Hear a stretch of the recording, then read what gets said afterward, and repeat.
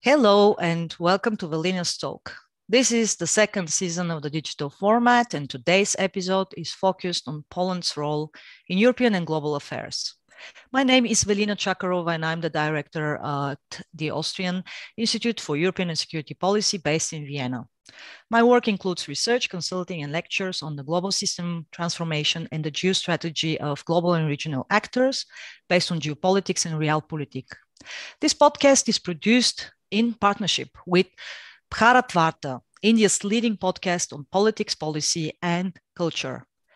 My guest today is Jacek Bartosiak. Dr. Bartosiak is an expert in geopolitics and geostrategy and founder and owner of Strategy and Future. He is a senior analyst with Geopolitical Futures. In addition, he is a director of the War Games and Simulation Program of the Pulaski Foundation, senior fellow at the Potomac Foundation in Washington, co-founder of Play of Battle, which prepares military simulations, among many other institutional affiliations. Jacek Bartosiak graduated from the Faculty of Law and Administration at the University of Warsaw and is managing partner at a law firm dealing with business services since 2004. Dr. Bartosiak, welcome to this digital talk. It's a great pleasure having you with me this morning. Yeah, it's first of all my pleasure to be with you again, Velina. Hi, hello to all listening.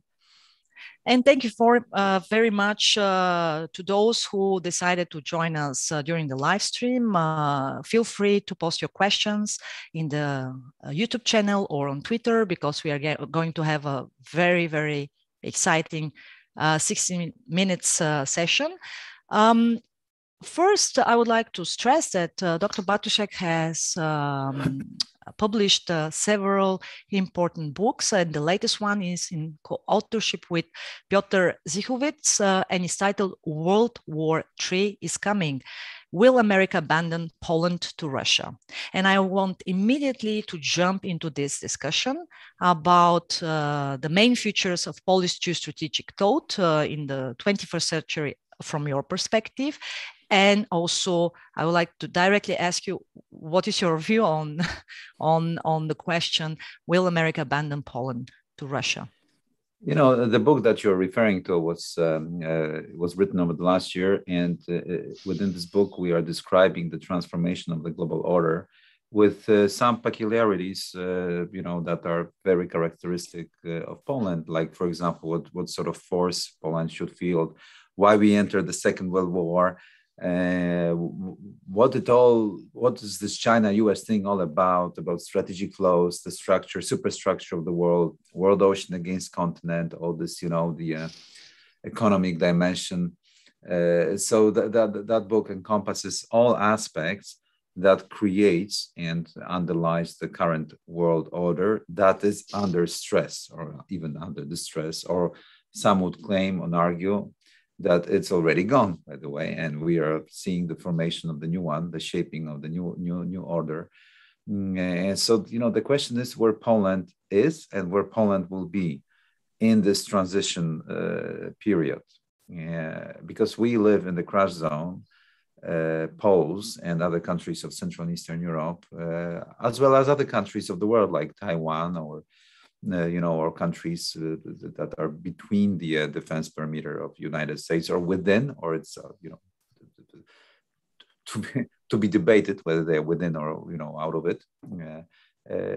All those places will face turbulent times, and basically that's the book that is preparing us to understand why this is the case, why this is happening, what has occurred in the past to make it happen today, and what might be the outcome. And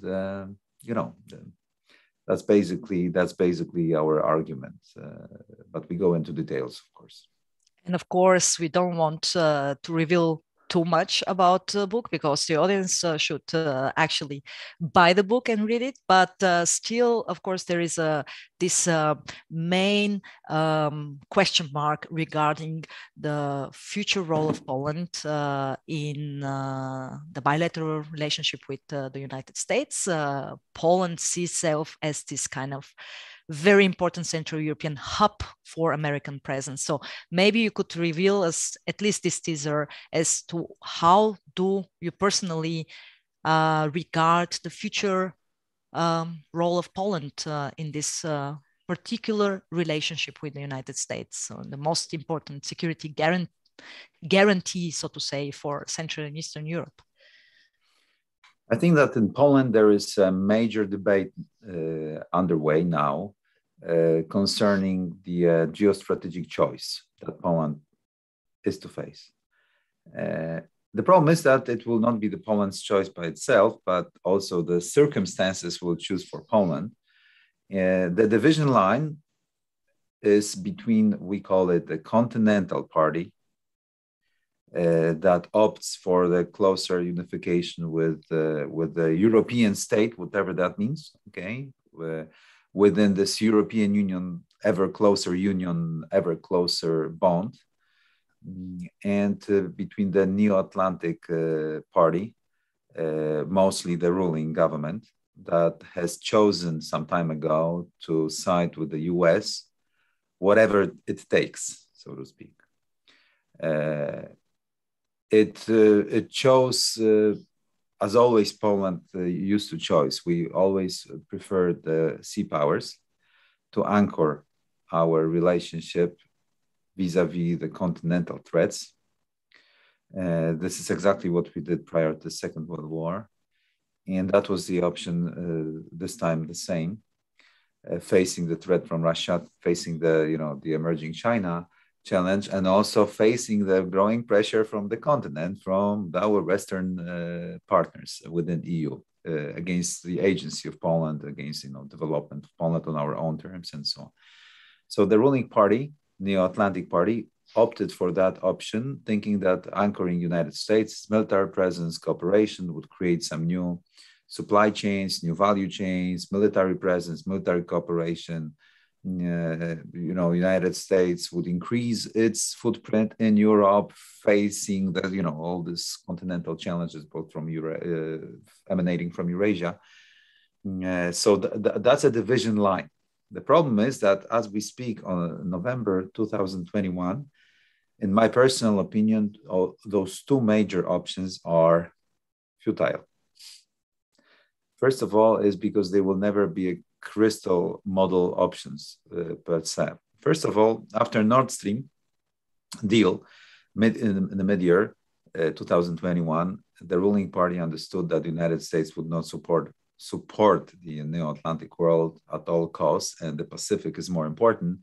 And Biden decided to cede concessions to Germany and even to Russia, in our opinion, actually, crushing Poland's vital interests, like energy independence and other interests as well.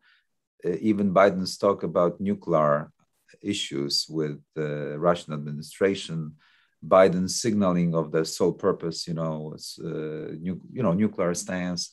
What we see at the Pentagon, the transformation to the only Pacific force, the newest revelations of Elbridge Colby, that was one of the architects of the strategic posture 2018, and his book Strategy of Denial, that the United States should even spare ammunition for only the only war, the Pacific War. I think is sending wake-up calls to the ruling party in Warsaw. And I'm happy that they are receiving those signals, not to completely, break the bond with the United States, but to become more realistic. And on the other hand, on the flip side, the Continental Party, I think, believes too much that there would ever be an ever-closing union and a consolidated state that would handle our security issues. I think it will not, and it will not be Poland's fault. And that, Velina, brings us to the very clear observation that Poland needs to get ready for what is coming. And what is coming is already palpable and felt all across our eastern border, most importantly, Belarusian border. Mm-hmm. And we will, of course, unpack these latest developments.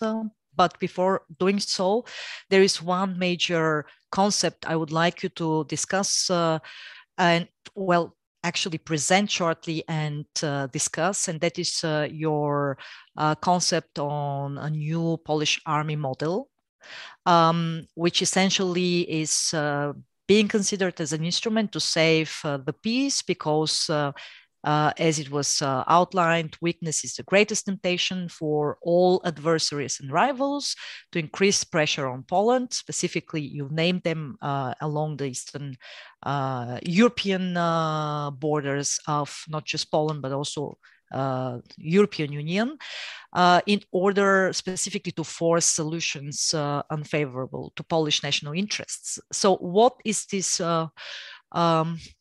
army model concept? What exactly is the idea behind it?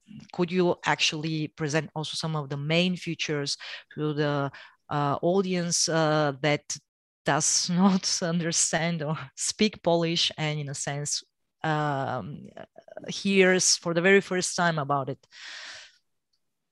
Yeah, before I of course venture into our idea of new model force, let me draw a sort of broader lines of the horizon for the audience that don't speak Polish, because I think it might be very interesting from the geostrategy point of view. Poland is having a reckoning time. If you live in Poland these days and watch Polish news and listen to the politicians and see what's going on with our military redeployment to the east these days as we speak, that is a sort of a reckoning time. The words that our politicians are using, it's all about gearing up and preparing for the showdown that might be upon us soon, as it has been in the past so many times of the history of both Poland and the Commonwealth, the old land empire of the Polish-Lithuanian Commonwealth, and so on. So old lessons of the geostrategy of the last 500 or 600 years are being right now undusted, and the books are being taken from shelves of our old ancestors to read what it is all about and stuff. I think it's a very vibrant time intellectually in Poland. I think it started like 6 months ago for good. In wake of that, 2 weeks ago, the main political figure of Jarosław Kaczyński, who is running the country basically, announced a major program of the not only modernization but a major expansion of the Polish military, actually to become the second largest, according to his, the second largest army in Europe after Russia. And that Poland has enough money for that, manpower, and there was a detailed program how to deal with that. So as you see, there is a political stomach, an appetite to feel the force that would be a deterrent force in the East. So Poland apparently wants to play the game and not wait for the ultimatum of the stronger. And we want to really take this challenge. And now comes a new model force that we propose that strategy in future, because we of course think that this is coming. We of course think that Poland should have the capabilities that are good enough to counter, but we need to go into details. And our proposition is more or less as follows, in a simplified form. Poland should feel a standing force, full combat readiness within the current organizational structure of around 100,000 plus territorial troops, but full equipped, in full combat readiness, and very modern. We need to transform into the revolution military affairs, BTGs, drone warfare, complete our own anti-access aerodynamic capabilities, more combat footprint, and we need to be forward-looking. We need to create our own C2, C5, modern reconnaissance battle, modern scouting battle in the east, up to the Daguva, Dnieper rivers. We need to create our own umbrella of action, and that's most important. because we think that the Russian grand strategy of becoming a responsible stakeholder in European affairs, because this is the ultimate objective of the Russian grand strategy, we need to annihilate this objective. And because they execute this strategy in all dimensions, in all domains, in all actions, under the trigger of Article 5 NATO treaty, they will stop 1 millimeter shy from triggering it, wherever this will be. And of course, nobody knows where this will be, given the political cohesion of the Western allies, military capabilities.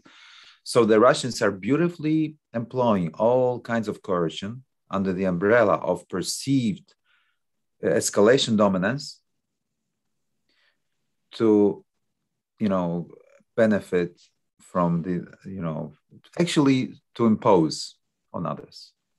And we simply want to feel the force that will annihilate the strategy, that they will never face the escalation, that they will never enjoy the escalation dominance confidence. As simple as it gets. And you don't need to have a big force to know that. You simply need to be more confident, more competent in ODA loop, in the modern battlefield, in the new revolution military affairs, in the precision munition regime. You need to simply be more competent in that on the Western main operation axis. So, plus you have Ukraine, you have other allies, and Romania. It's doable. Russia is not 10 feet tall. Turkey, maybe even. Russia is not 10 feet tall. And you need to employ operational planning under the trigger of kinetic. So there are a lot of non-kinetic confrontations and a lot of kinetic, but on the low ranks of the escalation ladder. And Poland can easily afford it, morally, mentally, in terms of manpower, capabilities, spirit, and financial resources. And that's basically the gist of the new model force that we want to field. I think that this force also will be more interoperable in the new look of the American forces, because they're also transforming to be more agile and lean all along the defense pyramid in Eurasia, this way or another. So at one hand, we need to be more independent to establish our own C2 and the modern scouting battle, because it's all about modern scouting battle these days. Who enjoys information dominance on the battlefield in terms of sensors and effectors and the system that connects all those wins. And at the same time, we can help Americans balance the system in a way if we are competent enough in that. No, not if we buy enough stuff from Americans, but if we are competent in that.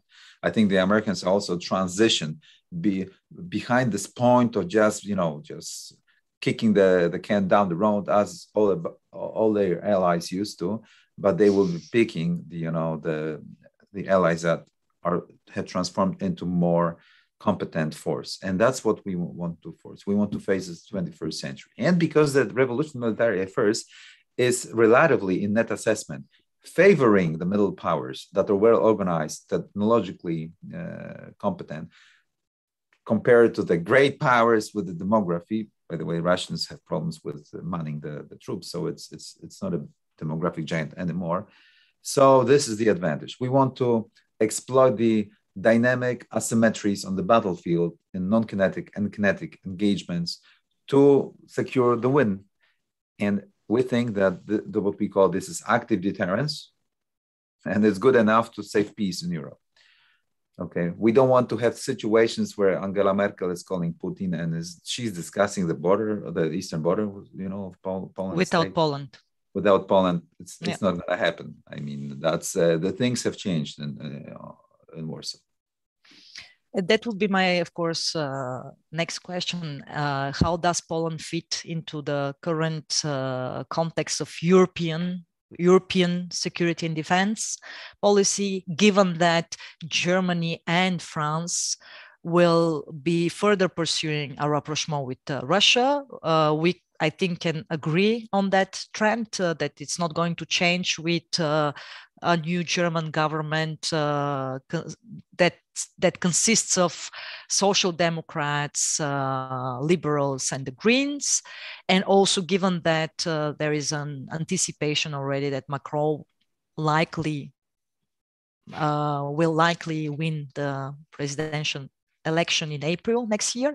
So in a sense, this kind of rapprochement that we have been observing already between the French, German engine of the European integration and Russia is going to continue. And you also outlined that United States have been trying, that we saw it clearly with Trump, but now even Biden has shown certain signals towards Russia with the lifting of the sanctions against Nord Stream 2, but also with the expectations that Russia might bring China to the table when it comes to the future of the arms control, as well as the nuclear weapons. And China is not party of these negotiations yet, but probably United States are looking for an option where they can give a role to the Russians so that they bring the Chinese to the table. So in a sense, given this geopolitical context, how do you see that Poland would fit into this main geopolitical context, and specifically when it comes to the ongoing European security and defense debates? We are having now a debate on strategic compass. What is Poland's role, and what is the political backup of this model at home? Yeah, so that's the the most important question that you have just asked. And of course, Poland's geopolitical situation is getting worse. That's exactly for the reasons that you have described. So elegantly, trying to save me from feeling, because that's exactly the pressure we are feeling, and we're trying to find a way out of it. And new model force is one of the tools.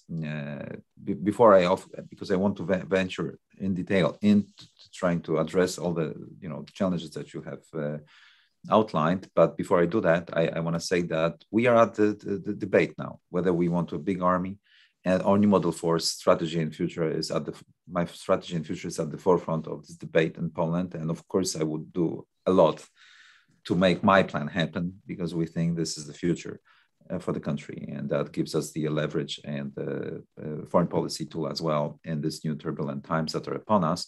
And it will be like more of a winning chance machine than the legacy force that the government is trying to propose.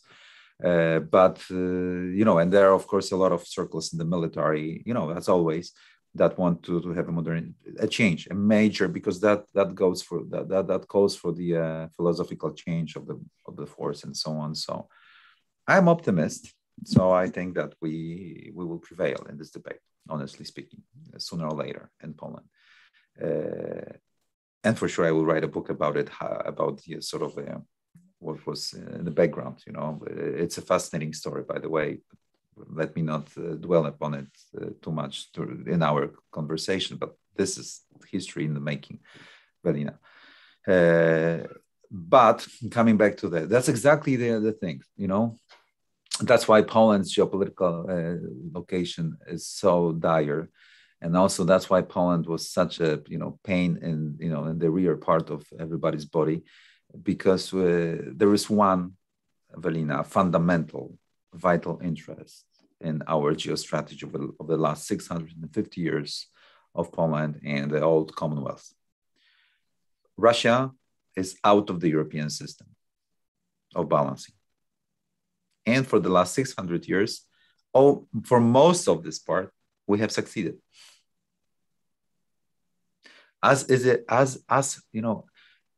And this is shocking for the Western countries on the continent, because they learned the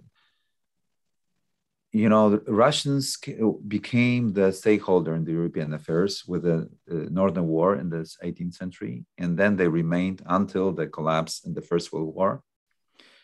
They collapsed in the First World War to Germans, then they had the revolution, then they lost to the Polish army in 1920. And for the next 20 years, they were out of the game, and we had independence. They came back to the game in August 1939, and they signing the Continental Pact with Germany. And because they were so important also for the Anglo-Saxon world powers of the world ocean, they won the war, and they stayed there until what? The collapse of the Soviet Union. And then they were out of the game again. We thought it was for good. And they were out of the game. That's why European Union expanded, and that's why NATO expanded. They were out of the game. NATO was set up in the first place to keep Russians out of the balancing system. So when it expanded, we thought that it was supposed to anchor this final resolution of the Russian affairs in the world affairs. And that's why Poland, without any doubt, supported all expansion of the European Union and NATO. And that's why we exercised what we call today the strategic restraint in the East.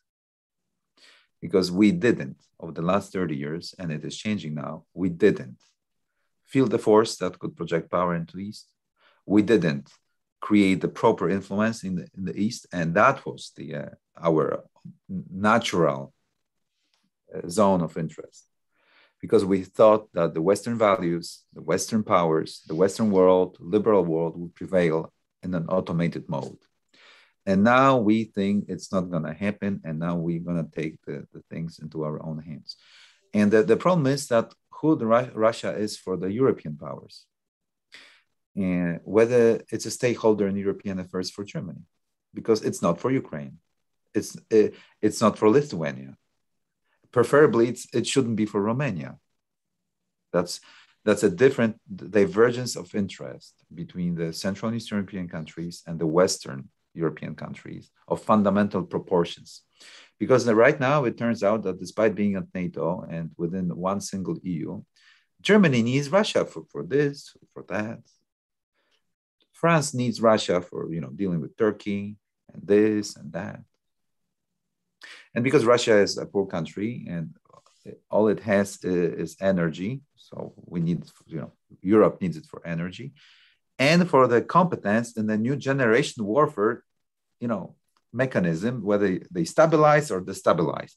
So suddenly they are a partner to our Western allies. This is the most fundamental difference of interest between Poland and the Western Europeans. For example, I wonder what's going to be inside the NATO strategic concept 2030, because I think the test for Poland will be easy. Whether NATO will accept that all actions under Article 5 are also within authority of NATO, and NATO has to react somehow to sort of deter Russia from achieving the objective of become a stakeholder that Merkel needs to call to discuss the border, then I think, we will be in a completely new paradigm, in a completely new world. I think that there will be a new, there will be old clothes, but there will be a new world. That's one thing that the Western European powers need to understand if they want to have the European Union functioning properly and NATO really performing still. That's number one. The second thing is that also there is a problem with the United States. As Colby, whom I mentioned already once, said that sometimes it takes everything to defeat China. And, there is a suspicion in Poland that, when sea power takes on the continental power, you need to create the anti-hegemonic alliance. And Russia is a pivotal state in that system. And it's my personal opinion that the Russians are thinking that the United States is losing. And that's the only reason why there is no deal yet. Because the Americans are thinking that they are from the position of strength. That's why they control the situation with the Russians. I think that the Russians simply think that the Americans are losing. And that's why they don't want to, they don't want to enter the deal today. They want to see who is winning. Because if China wins for good, they are in a very vulnerable position. But if the United States wins, they are in the same position as they were in the 90s of the 20th century, from which they are trying to escape. So Russia is becoming a pivotal state in this game, and we see it more. So we are not blinded by and of course we understand that we are weaker than all those parties that I have mentioned in the last 5 minutes, and still we need to navigate somehow, to address our national goals. And adding to what I said about this continental party and the Neo-Atlantic party, that's why they both err to some extent. I think it will be much more sophisticated and much more flexible in order to navigate properly through those uncharted waters and very turbulent waters of the coming future. Mm-hmm. And let alone, we need a new model force to help us, to help us control the escalation ladder, to control the strategic flows that might destabilize or strengthen Poland. And, in both scenarios, we need it, Velina, because if there is, of course, if we are imposed and we have the continental Europe united, then it will also have to feel the force to negotiate with Russians the sort of security issues, this way or another. And if the United States prevails and it is back stronger in Europe, and Europe does not become a separate pole of power, so we need to have this force all along. And if both those scenarios don't work, we need it even more. So basically, that's the thing. I made it in a very simplistic way because I understand that I cannot consume of your time, Velina, but I could talk for like long hours. Last time I talked, imagine, for 12 hours about new model force without break, only coffee while talking. I talk too much sometimes, but it was with slides, so that was that was not that boring. Well, I promise you that I will spare you the 12 hours, but you perfectly managed to actually communicate some of the main messages from this concept. But for our audience, as an additional information, there are several books published already by Dr. Bartosiak on topics that he just scratched upon.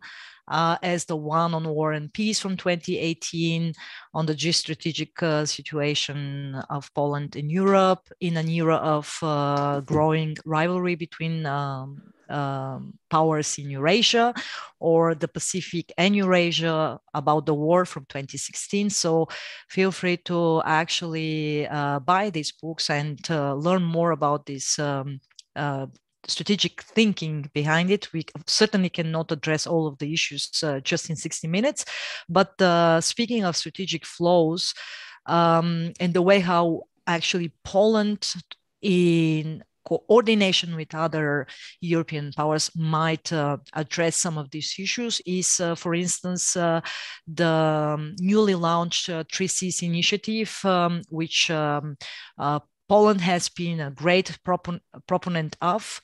Do you see this initiative that might also, if successfully implemented, create new connectivity for strategic flows from the north of Europe, starting with the Baltics, via the connection between the Three Seas in the north, then of course the Black Sea area with the Black Sea, and of course then the Adriatic Sea.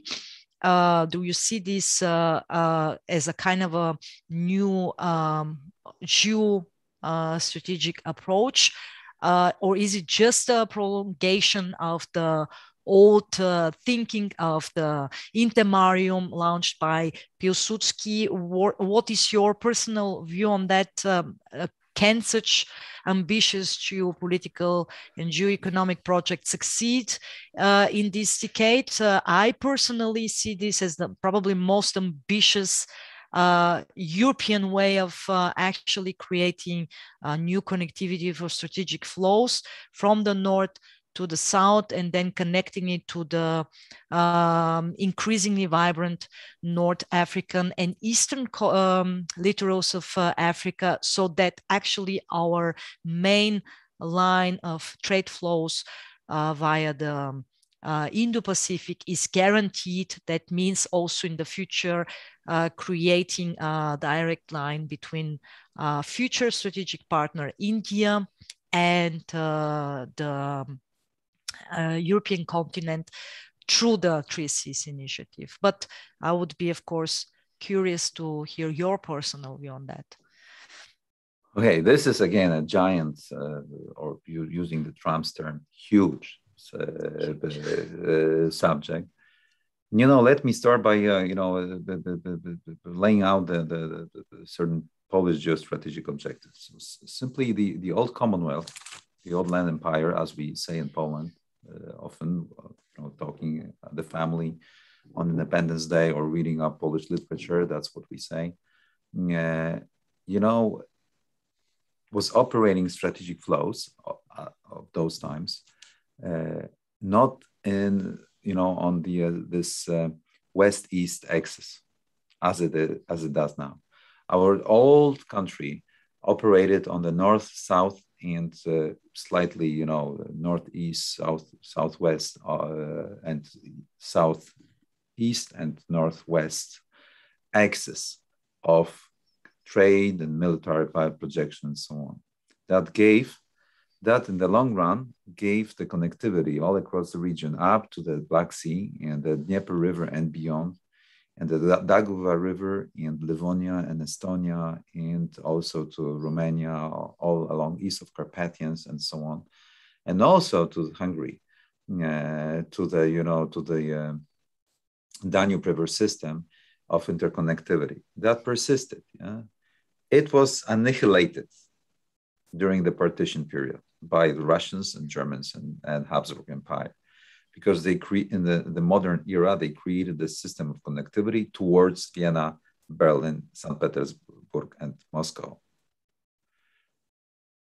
to the major devastation of the really hubs of connectivity of the old country, and everything that follows from that. And it was always a dream of Poles when we resurrected after the First World War to build the North-South connectivity to become independent from Germany and Russia. And that's why we built the port of Gdynia, we built Silesia. That's why we built, we had part of Silesia. That's why we built industrial complex in the south and connected it via railway and the world ocean via Gdynia port near Danzig and so on, right? And that was always like that.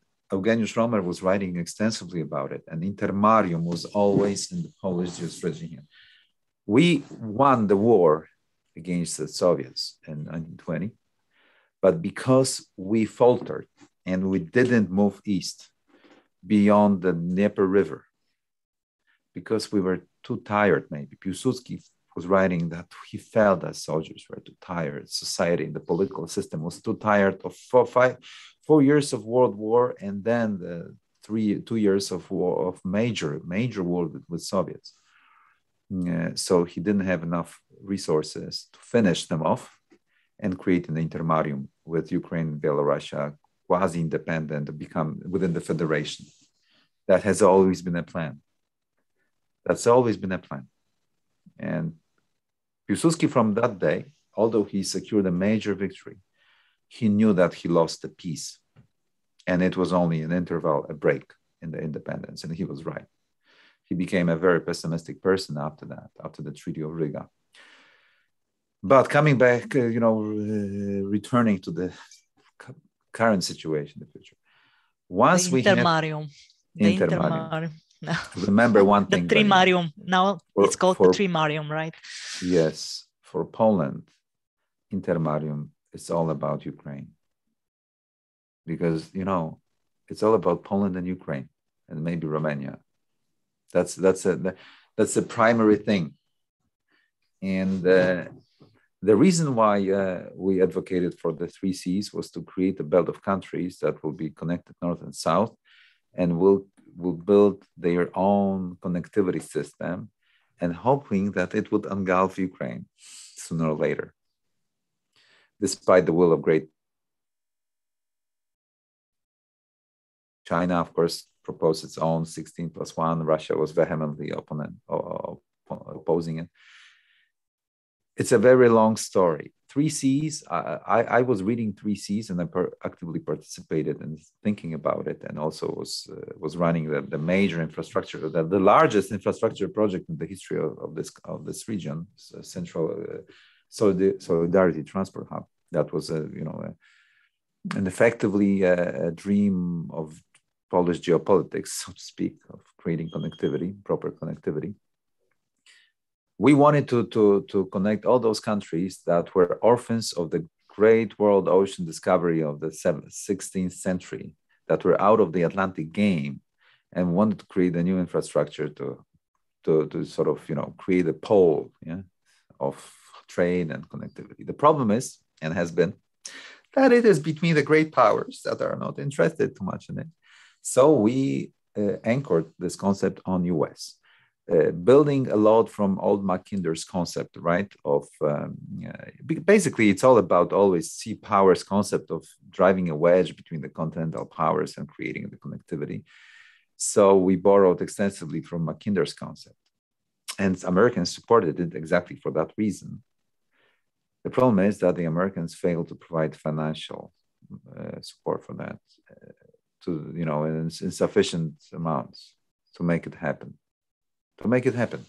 And in times where there was not yet the great power competition in Eurasia, that was the moment to flow in the money that the Americans were printing anyway, extensively as they do now, and they didn't.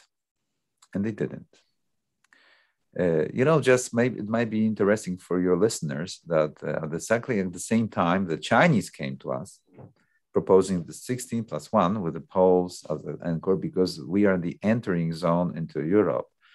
You need to control Poland and Romania if you want to send goods from Eurasia, either through the broad Baltic Sea region, the Danube River system, or the Northern European plain. You need those two players. The problem was that Germany didn't like this idea, both in terms of 3 Cs or some Chinese concept. So they wanted to take over. And watch out, and they did. To cut a long story short, they did, mostly because the United States didn't provide sufficient money. I think there will be books about it somewhere in the future, why the Americans didn't provide sufficient funding for that to make it happen. Of course, it's still in the making, but I think that the window of opportunity, at least the opening window of opportunity, was missed exactly because there was no great power competition yet at that time, and now there is. So Germany is watching the supply chains. The COVID, also stresses it even more. So Germans didn't like the idea that the economies of the region would not be connected directly in the hub and spoke system to the German economy, creating proper structure of strategic flows operating to the benefit of the German economy as a heart of the European economy. Because, that might be detrimental to the German interest. So they sort of took over. And also, as I said about Nord Stream, I think they also convinced Biden administration to give the guardianship of the project to the Germans, just like with the energy to Ukrainians and so on. You know what I mean, right?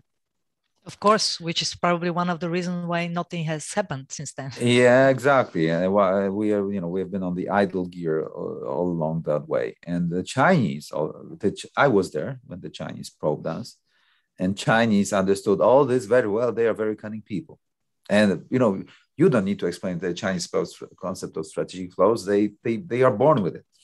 Okay, so they came, they saw the map, and they understood. I didn't need to explain to the Chinese, even the Polish north-south roamers concept. They knew it sort of, they as if eating, food. So they understand that immediately. And the problem was that the Chinese didn't see the decision-making process in Poland and elsewhere in the region. So they went directly to Germans. And also Germans sort of took over the agenda. And now it's Germany and France that are running the agenda of relationship with China, for good and for worse. whatever it entails, yeah, for the future of Europe and the transatlantic relationship and this crash zone of Poland, Romania, and other countries of the region. So basically, that's a glimpse of the situation as a superstructure, Velina. Well, I argue personally that this kind of German-French approach or continental European approach towards China, but also increasingly towards Russia, will end up in a situation where we on the continental Europe will be facing actually more assertive China, more assertive Russia, whereas our allies and partners from the Rimland, basically led by the United States, and we witnessed this with the AUKUS, so basically the Anglo-Saxon approach to both actors will increasingly divert, and in a sense there will be a huge dividing line within the West where there will be two simultaneously developing approaches to the future systemic rivalry with China, but also to the positioning of middle-sized powers. And I don't think that we on a continental Europe within the European Union are really well served in terms of national interests, in terms of future European interests, if we are to actually divert from the Anglo-Saxon countries. And the AUKUS is just a symptom of something much bigger than actually the outcome of it. Yeah, the Americans are tired of explaining that to the continental Europeans. And the question is, maybe I will ask the question to you. Why are they behaving like that on the continent? Is it because, like French, apparently seem to believe that the American is already in decline and and is behind the point of no return, so they need to adjust to the new Eurasia with the Chinese presence and Russia being a stakeholder, and they need to sort of reshape the European continent in terms of and they simply need to adjust this way or another. Or like it seems in case of Germans that they like sitting on the fence because they make money, a lot of money on that. And they think that they don't need to choose yet. And that may end up in the completely turbulent times of completely disorganized system where the Chinese and the Americans will be, quarreling above our heads and making taking the calls, taking the shots and sort of imposing on us new technology, military and stuff. So what is your take on that? Why are they behaving like that? What is their diagnosis? What is their point of reference? And what do you think about it? I think it starts with the false diagnostics in first place. And when you have the false diagnostics, you're also treating the symptoms with the wrong medicine. The false diagnostics is derived from the fact that the expectation is that we are going to act as what we call here in Austria an island of the blessed. So we call ourselves the island of the blessed.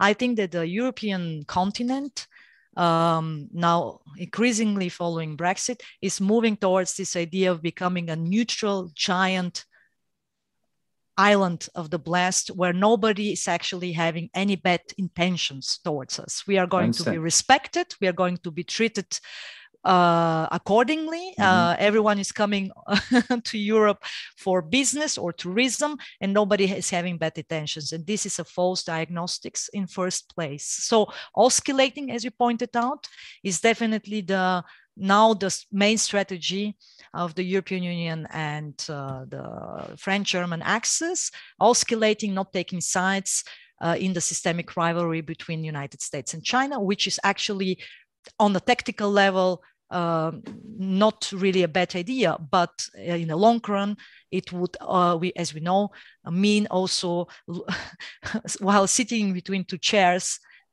being displaced or squeezed by both powers. And this is what I foresee for the long run. So imagine how I feel in Poland, where we are even further from this crazy Atlantic Ocean that was driver of prosperity for the last 500 years. And we are even more squeezed by this oscillation policy of the West, France and Germany, Russia resurrecting and pressuring us on the borders, and the military, muscle, and exercising the capabilities. China approaching, EU regulations, no clear vision where it heads for, and the United States reshuffling, readjusting, taking a good look whether it wants to fall back towards the world ocean and become the offshore balancer here and there, and that would detach us from the US, base.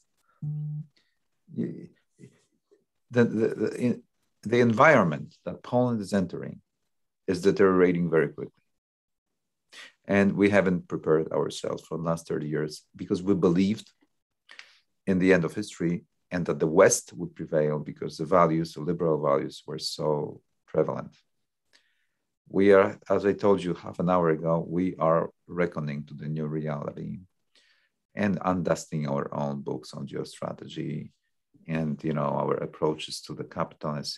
If you see the Polish troops redeploying, you see on the streets of Warsaw now and elsewhere. And we had Independence Day yesterday, and the 11th of November, and the streets. That's really that gives you a sense of history happening.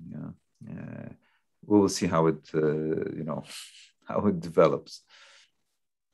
Well, we indeed did not witness the end of history as it was predicted 30 years ago. However, we might witness the end of the European history as we've known it from the last many centuries. And one way I really fear this might end up is that Europe becomes a geopolitical backyard of the global affairs. And one symptom of that is if we look at what is going on right now in the Eastern European terrain, where Russia has been orchestrating and Belarus has been implementing this kind of instrumentalization of migration flows. And this would be my next question for you, specifically the hybrid warfare that has been conducted against Poland, Lithuania, specifically, of course, against the Eastern European border of the European Union. How do you analyze and assess this border escalation between Poland and Belarus? What is your analysis also on the way how now a new kind of pressure is being exerted on Poland and this kind of blackmail policy against the European Union, as we've witnessed it already once in the past with the migration flows in 2015 and what followed actually as a deal between the European Union and Turkey.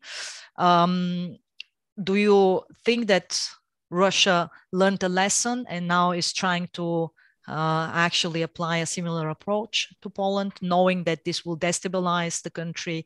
The country has been already having issues with the European Union, and also expecting that the European Union will do nothing more than probably some sanctions and some diplomatic and verbal messages. Beyond that, nothing in terms of hard power exercise will happen in that context. Mm. Yeah, I think it's what we face at the border is a very dangerous situation that might quickly escalate. The Russians and their Belarusian proxies are acting within this escalation dominance, confidence that they enjoy it, and that they choose the place of attack and choose of the pressure and the place and moment and convenience of the pressure employed against Poland.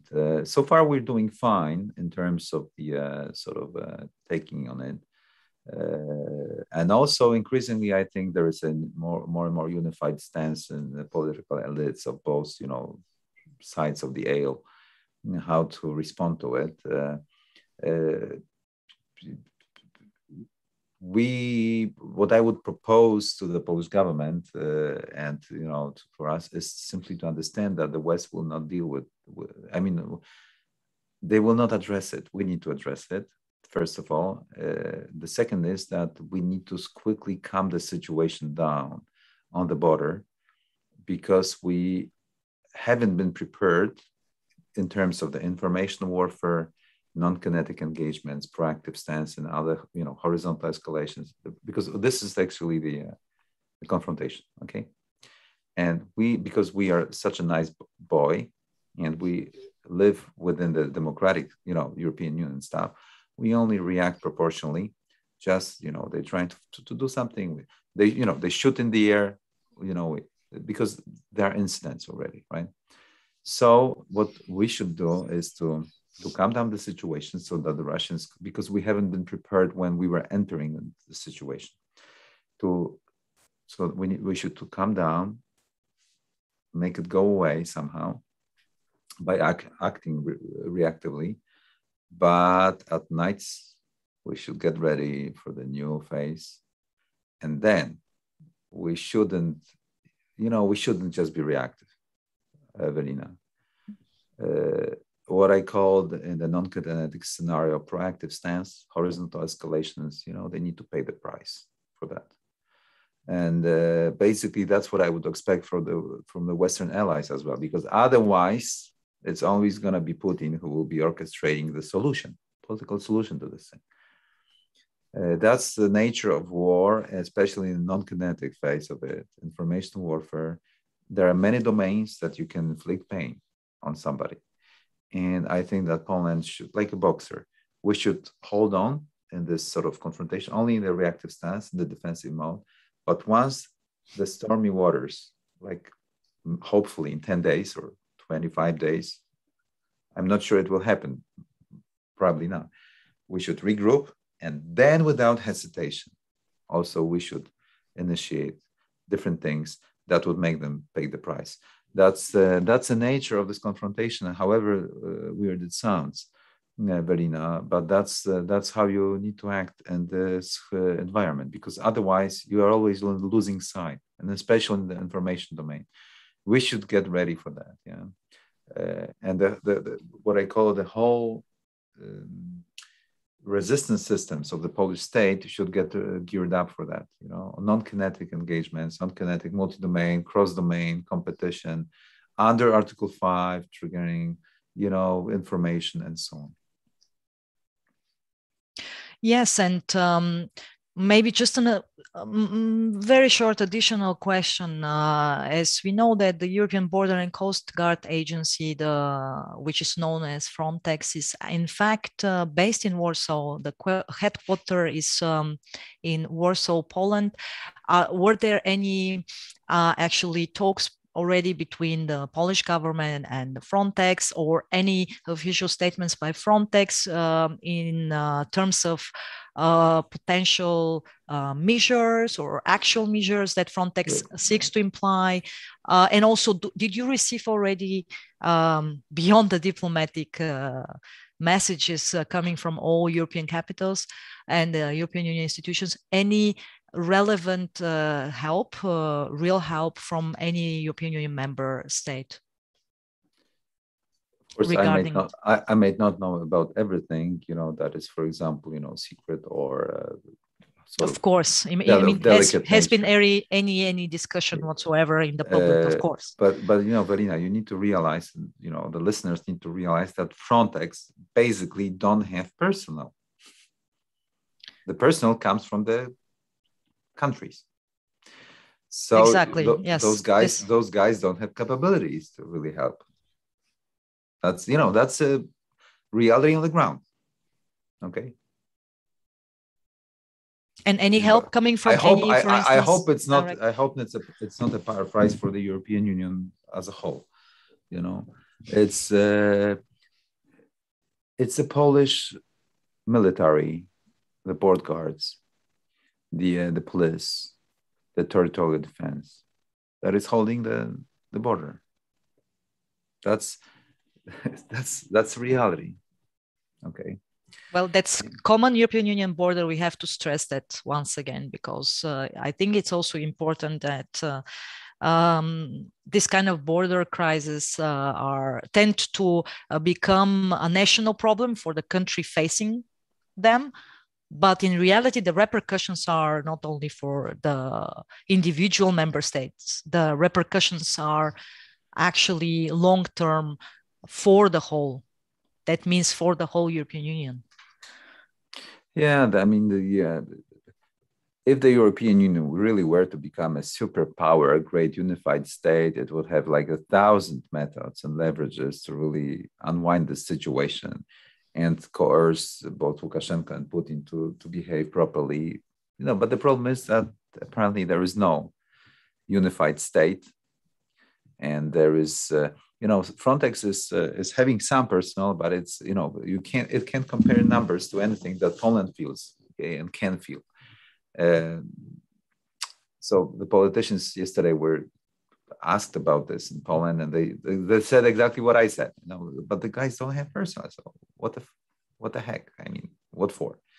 So basically, that's the thing. We will see how the pressure, because the border is long, the river flows only through part of it, and it's not a big river. It's not the Dnieper River. It's a Bug River, which it's wintertime, swampy. It's not easy to cross, but it's not the Mississippi River.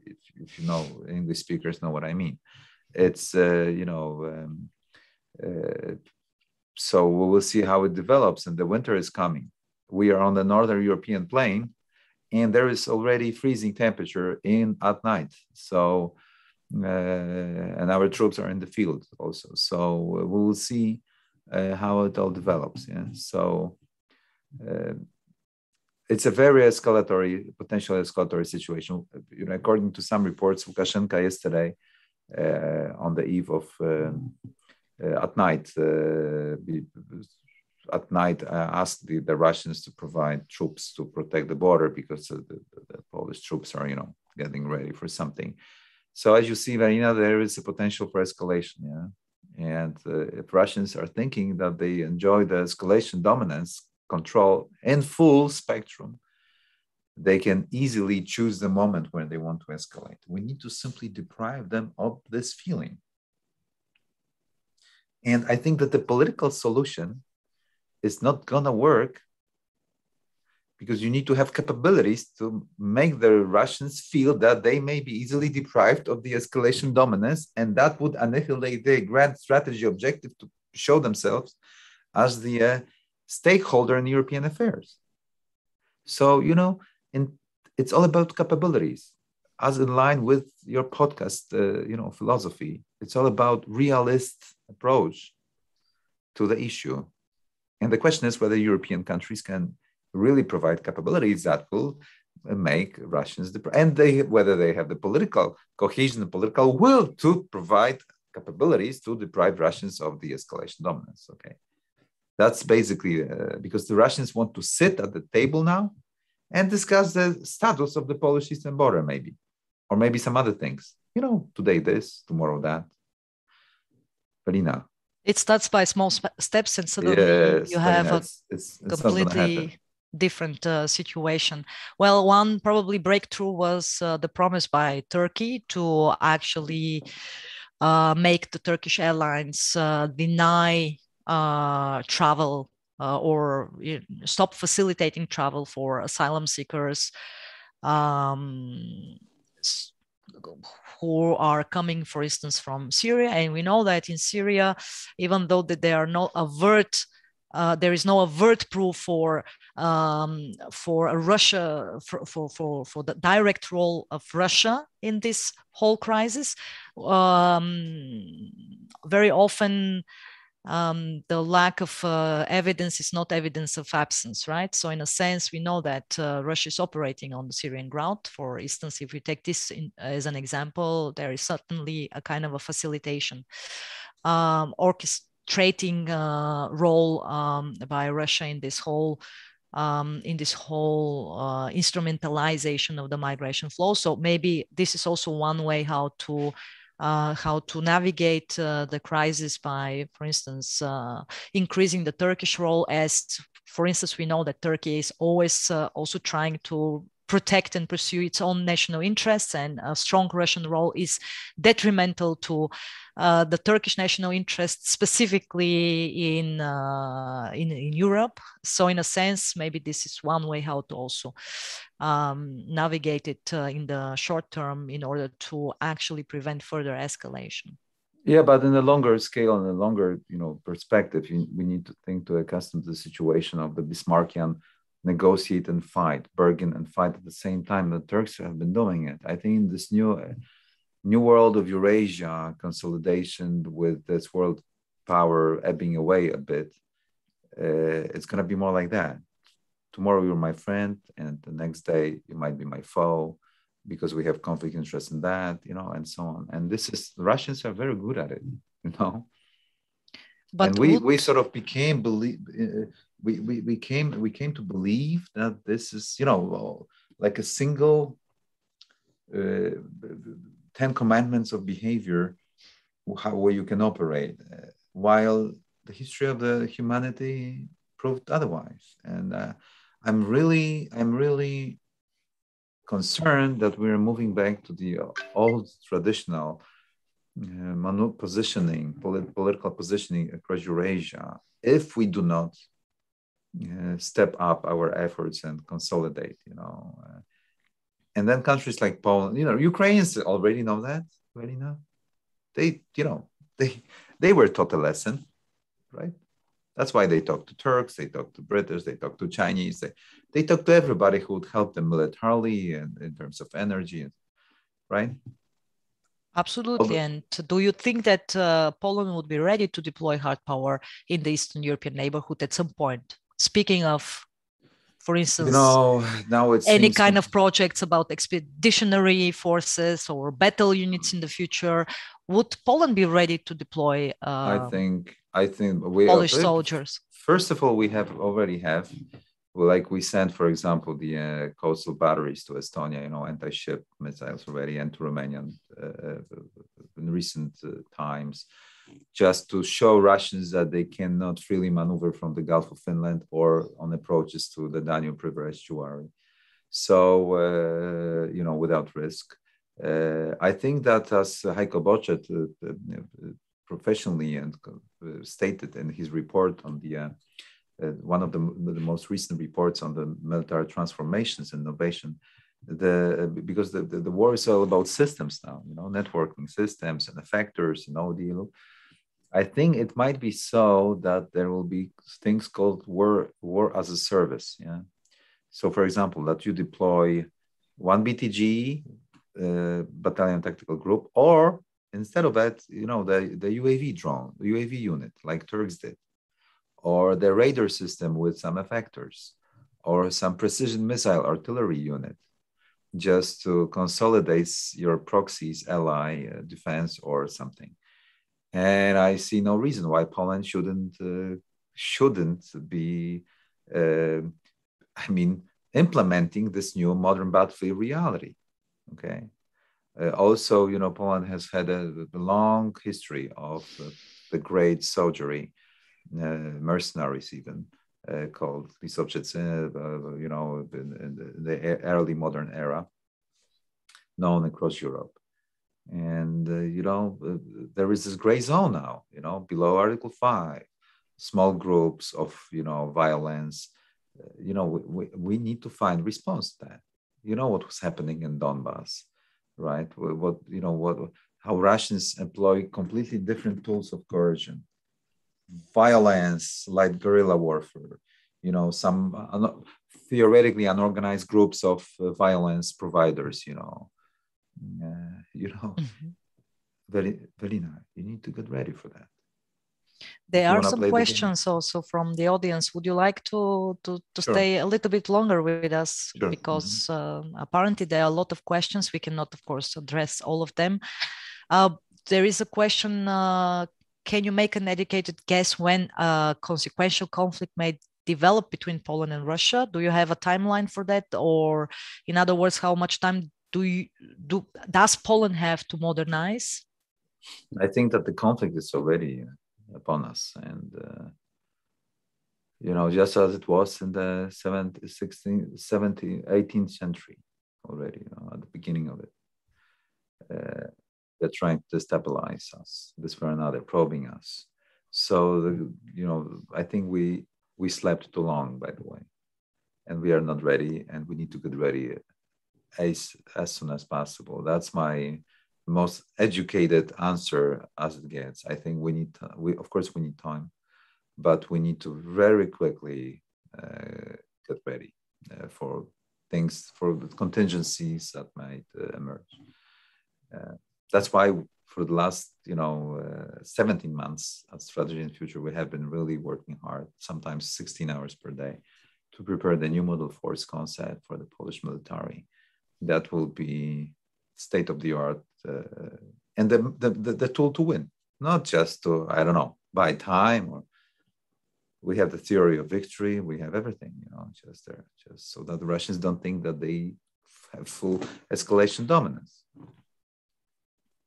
And do you think, or do you have a suggestion how Poland could isolate Russia from resolving the crisis on the Polish-Belarus border? I saw this question. That's a very tough one. I think at the moment it cannot isolate. But Velina, imagine in a world where we would have a completely new military and a new modern force, that we would be capable of inflicting pain on Lukashenko and on the Russians if they really wanted to move up along the escalation ladder. Then we could call Angela Merkel and say, stop calling him. We don't need you. It's useless. And then the Russians will not be discussing it, or they will be discussing it with us. On our terms, maybe. If we are successful in depriving them of feeling of escalation dominance in all across domains of non-kinetic and kinetic engagements. We don't need any, in that case, we wouldn't need any phone calls from Germany or France to discuss affairs that are far away from Paris.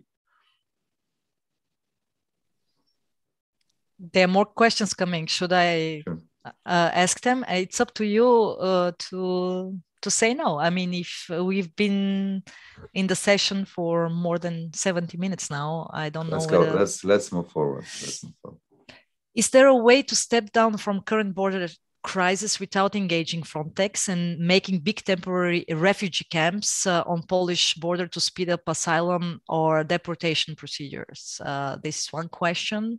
And there is another one to border crisis. And then I promise no more questions on the border crisis. But this is, of course, the main question for the Polish audience for sure, and certainly for many people in Europe. Is it possible then the whole border crisis is a distraction? The main goal is to have Russians flanking Ukraine from the north, and they will be then the real victim of this escalation. And if so, is NATO really able to stand up, or will they just accept Russian aggression once again, like it was the case in 2014 following the annexation of Crimea and military involvement in eastern Ukraine? Yeah, thanks for those two questions. I think it's a very good question how to step down and de-escalate escalation over the border, which would be in Poland's interest, so to speak. So don't take me as a hawk. I'm not as hawkish as it sounds. I just want to win. But I understand that we need to de-escalate the border thing because we haven't been prepared properly to that. But I don't think that's the answer to this concrete point in the question. I don't think that setting up big temporary refugee camps in Poland, within Poland, would answer. There is no society doesn't want it. The government would collapse, I think, if that were to happen. There is a strong resolve in the Polish society to saturate the border and to seal it. And that's how I see it. Of course, there are all people that are, reasonably concerned about those children and women and men and health and freezing temperatures. But I understand, Velina, we're talking about the real geopolitics. It's not the essence of it. There is always in wars and in peace, in economy and in life and death, there is always a humane aspect of it, and that's how the world has been with us since its creation or emergence. But that's the essence, okay, of control of strategic flows. And to Michael, that might be so. And as you know, there are reports from the U.S. agencies that the Russians are that might be contemplating doing harm to Ukraine. And the Russians have been over the last 500 years, they were very sophisticated and very wise in creating this maskirovka approach that they start up they flare up here, just to really make a decisive move there. And that would be, I think, more reasonable for the Russians to do it, because they need to swallow Ukraine, to subordinate Ukraine, I think, before they can move against Poland, honestly speaking. Because if Ukraine were a power projection staging area for the Russian forces, Velina, trust me, maybe we wouldn't be talking here, because Poland would be in a very vulnerable position. Yeah, that's why Ukraine and its independence is the best ally of Poles. And, Poland has gone to many wars over that issue with Russia. And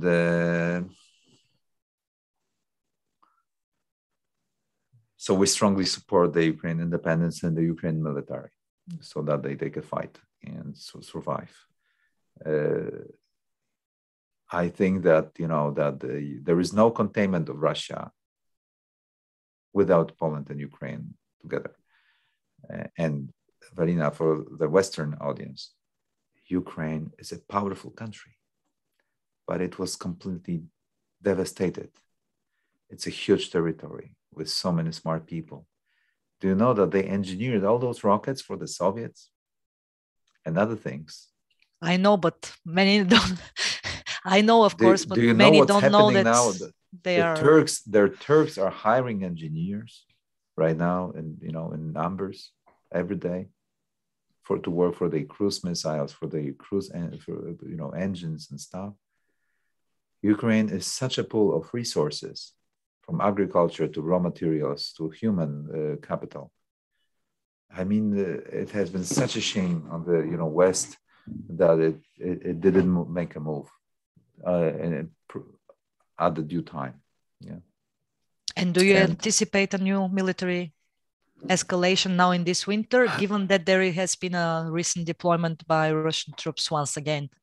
Not the first time, not the last time, but do you anticipate now? I need to ask this question because you're currently talking about Ukraine, and there have been some analysis as to whether Russia will make a move once again in the winter. I honestly, I don't know. The Russians, as you know, under Serdyukov and Shoigu, reform that has transitioned Russia from this Milutinist reform of the 19th century of the great territorial army that mobilized and slowly takes up ammunition and equipment and moves to the field. It became a partly full combat readiness that can stop exercise and can deploy and redeploy and move along this continental vastness of the Russian Empire in small numbers, but big enough to impose on the neighbors. So the Russians can really quickly make an action. Yeah. That's a major change that the West don't understand and the NATO doesn't understand properly, I think, because the force posture is not sufficiently responding to this reality that the Russians, although they don't have a big army, they don't force big Soviet-style army anymore. They are lean and agile and good enough in this part of the world to impose on the neighborhood. And that's what I fear. And the Ukrainians cannot deliver the proper statehood. I'm very blunt here. For most of all, external factors that are destabilizing them all the time. That's a very sad story, by the way. And we watch it with growing. We have been watching it a long time. As I said, Ukraine is the future of Poland might depend on the future of Ukraine, so to speak. And trust me, if something happens in Ukraine and the Russians move in, and Ukraine becomes a power projection platform for Ukraine against Poland, everything will change. Everything is changing right now, but I wanted our Western speaking audience, I wanted to emphasize the fact that Ukraine is not a faraway country of poverty and thing. It's a geopolitical pivot of Europe, as for example, Zbigniew Brzezinski used to claim in his multiple books. Russia is not a European power without subordinating Ukraine. Well, I certainly have many, many more questions, as you might imagine, but I really don't want to push the border too long and too much. So final question on my side, I need to point to another book that you have published with George Friedman on a different topic. Once again related to geopolitics, but this time it's about war in space, a revolution in geopolitics. Maybe my final question to you is why did you publish this book? What is your main takeaway as a teaser, of course, for our audience to buy this highly interesting book? I definitely intend to read it. Why war in space? Yeah, now I will talk for 1 hour at least, but give me like at least 4 minutes, okay? Yes. Basically, it's the title is a little bit treacherous because it's about geopolitics of the planet Earth, but with an addition of the new domain that is emerging or already has emerged and is influencing the geopolitical affairs of the planet Earth.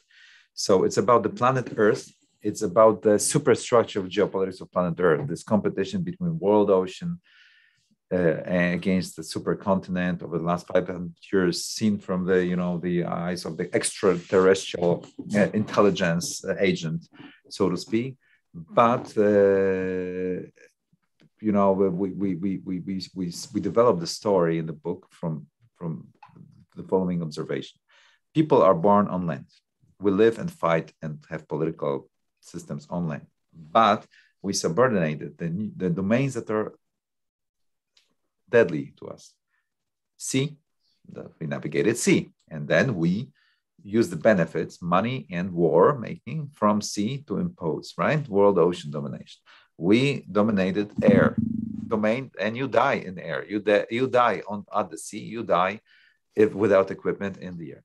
Then we dominated electromagnetics domain, radio transmissions and stuff, right?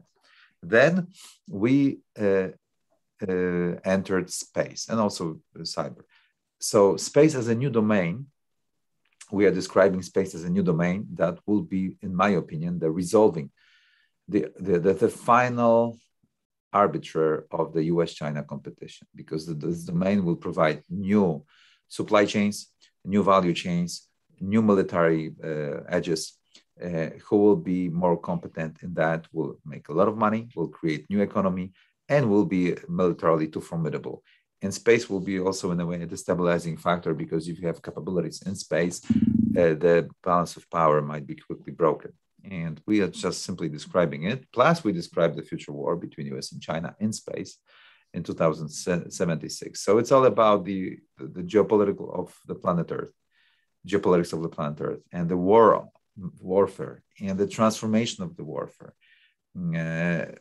The information revolution that is even more reinforced by the space domain and its features, its physical features, right? And once we have done it, and I'm finishing, we understood that we need also to describe something which is even higher.